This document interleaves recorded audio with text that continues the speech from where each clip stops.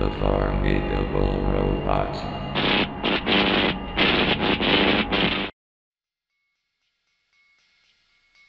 During the period of the 80s, the horror boom wasn't like anyone expected, with the rise of VHS back in the day.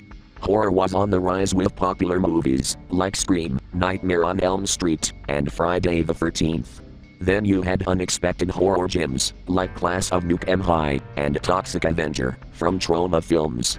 On the side of TV, you had Tales from the Crypt and Tales from the Other Side.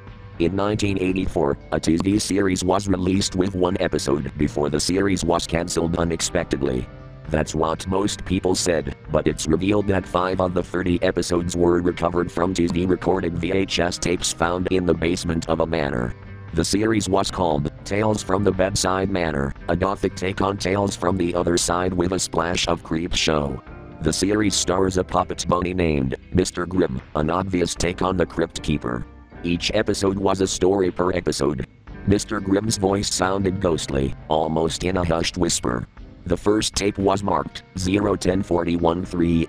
The numbers made no exact sense or known date, but the only knowing detail is that the tape took place during 1984. The episode started immediately with Mr. Grimm explaining about the plot of the episode, before the camera jump cuts to the segment, One Way Todd.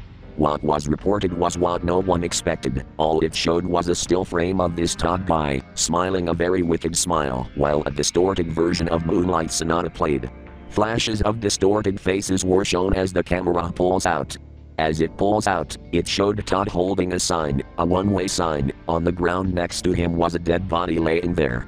The frame stood there for 5 minutes, before the screen cuts to black and then immediately went to the credits. Then something odd happened.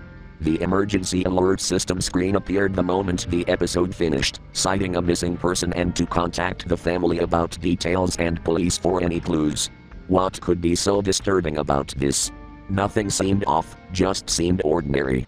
It was reported that the set was an actual road with the one-way sign, which meant the people who used the set were arrested and fired for bringing in a dead body in the set. The other tapes were scattered across a friend group called the Noticing Notable Notorious Networthy Nighthawks. Whoa, that's a lot of N-words, not racist by the way, consisting of people who investigated these tapes. To this day, no one has updated on the second tape.